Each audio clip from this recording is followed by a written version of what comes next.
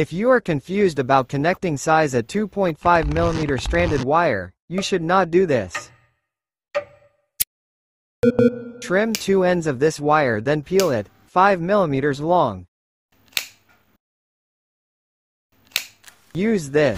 This is the name of the brass terminal that I took from this crustin.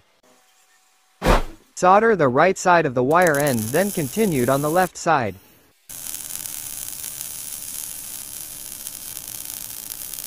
Apply a small amount of flux paste on the surface of the brass terminal. Then heat it up and only then solder it over the entire inner and outer surfaces of this terminal. Then insert the wire on the left side into the terminal connector hole, then continue on the right side. Clean the entire terminal connector surface using sandpaper. Perform the test by pulling the two ends of the wire. I think this is quite powerful. To beautify the appearance, you can wrap it with heat shrink, even often with enough heat. Try pulling it again. Is it still strong?